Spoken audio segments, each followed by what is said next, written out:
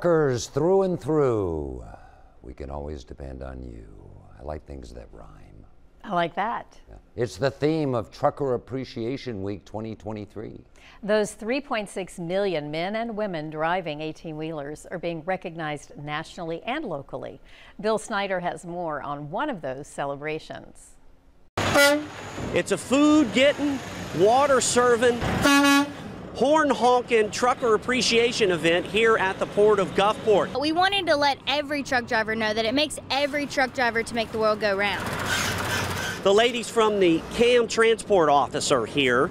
That's based in Gulfport. They're giving breakfast and lunch to the truckers coming in and out of the Port of Gulfport. Not just CAM employees help the economy, people that come in and out of the port, people that come out of every port deserve to be appreciated.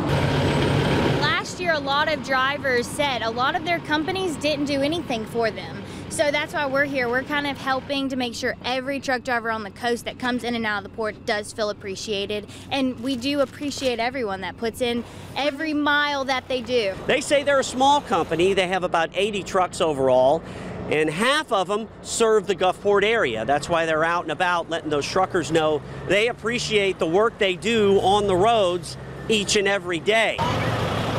They've got some sponsorship from Lowe's and McDonald's. They even got the folks from the port to come out and bring them some bananas. So that's worth honking about. The truckers are an absolute necessity, not just for my business with moving bananas, but as you know, Bill, there's not many things that you own that you did not receive by truck. They're basically telling those truckers, we love you. In Gulfport, Bill Snyder, WLOX News Now. The group from CAM Transport also plans to serve breakfast and lunch to those truckers in the same location tomorrow and again on